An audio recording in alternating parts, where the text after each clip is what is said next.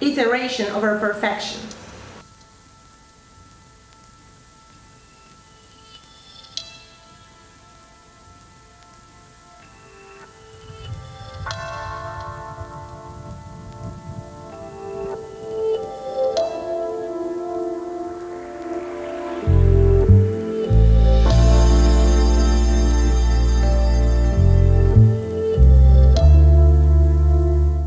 The first 3 days of this week I was working on the design project.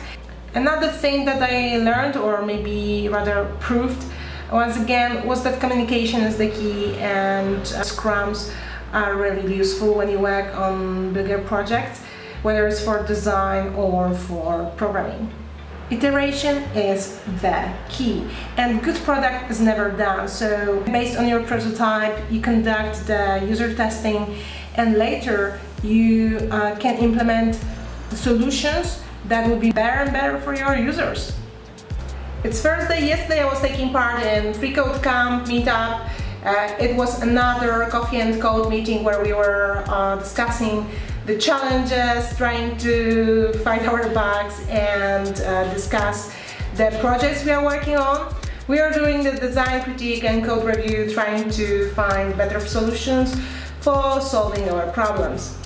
Since the morning I was organizing another front-end Malaga meetup, and we've just announced it. It will be about D3 and SVG. Today I was also learning about state machine, and I also came back to FreeCodeCamp video challenges.